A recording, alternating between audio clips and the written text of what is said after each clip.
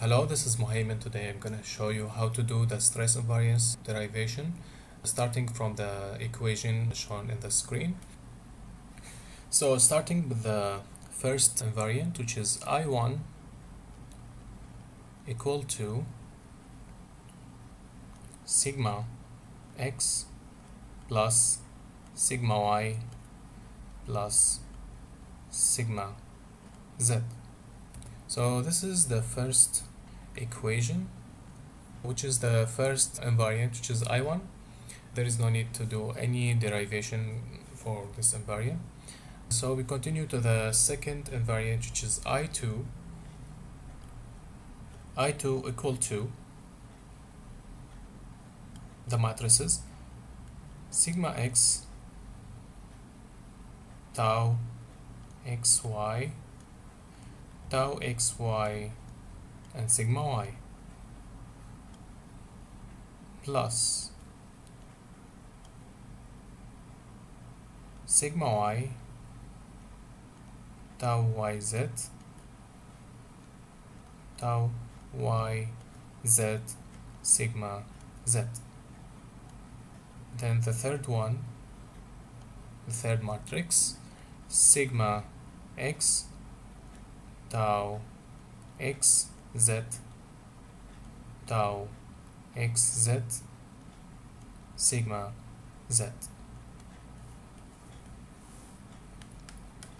So starting from this equation, we need to continue to simplify these matrices into the equation form, and then we get the second invariant equation. So by multiplying the 2 by 2 matrix, sigma x times sigma y minus tau xy square plus sigma y sigma z minus tau yz square. I'm going to show you how to do this one.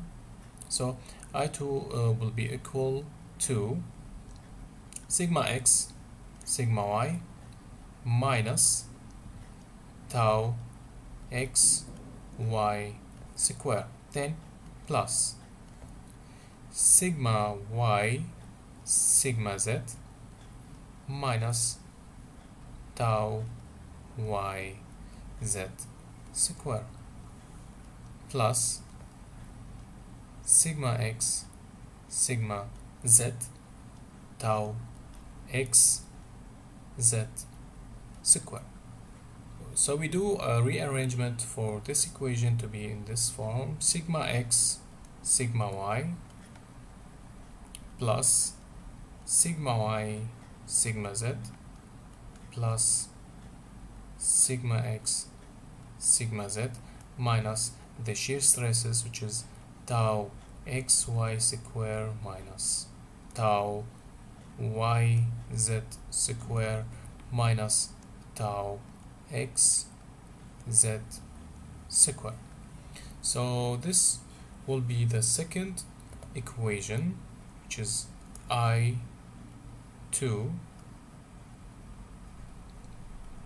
This is the second equation for the second invariant, which is I2. So we continue forward to the third invariant equation.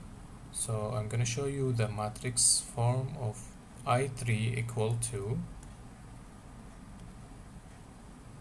sigma x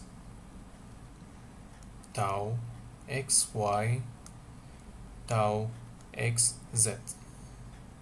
Here tau xy sigma y tau yz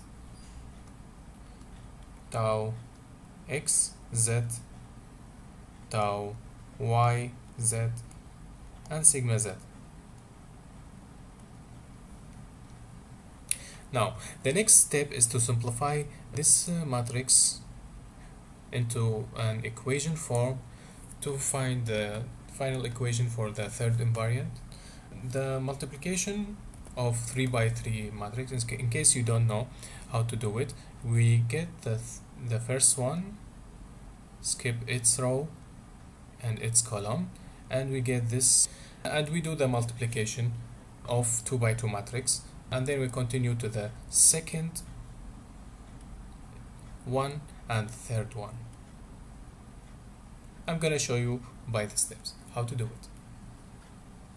So I3 equal to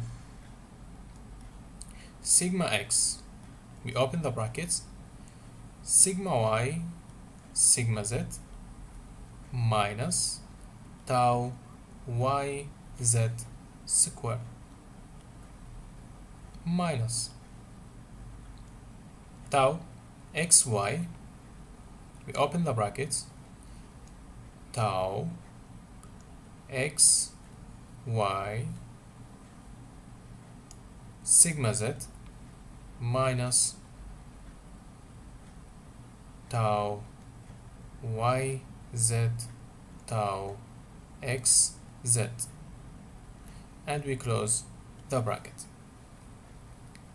Then we continue to the third one, minus tau x z, we open the brackets, tau x y tau y z minus sigma y tau x z. So we're gonna do more simplification to this equation. We're gonna open the brackets and we get the more simplified form of this equation. So I3 equal to sigma x sigma y sigma z minus sigma x tau y z square minus sigma z tau x y square minus tau x y tau y z and tau x z. Then we continue to open the last bracket, which is minus tau x y tau y z and tau y z minus sigma y tau x z square. So this is the last equation. We can do one more step to simplify this equation. So I3 equal to sigma x sigma y sigma z minus sigma x tau y z square minus sigma z tau x y square minus sigma y tau x z square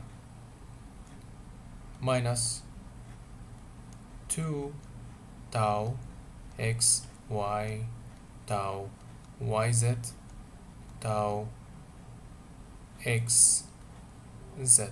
So I have one mistake here, which should be x z. Okay, now it's correct. This is the last equation, which is I3, and there is one more case I need to highlight. So in case of the principal stress, there will be no shear stress, so tau x y equal to tau y z equal to tau x z and equal to 0. In this case, I1 will be equal to sigma x plus sigma y plus sigma z, and the second one will be sigma x sigma y plus sigma y sigma z plus sigma x sigma z. and the third one will be sigma x, sigma y, sigma z. So these are the final equations of the stress invariants. In case of rotation, these invariants will be the same. There is no effect in the negative or the positive side. So in the question, if it mentions that there is a rotation for 45 degree or for 30 degree, the stress invariance will be the same. There is no affection. So these are the final equations. I hope you find this tutorial useful. If you have any question, you can email me, and I'll catch you later.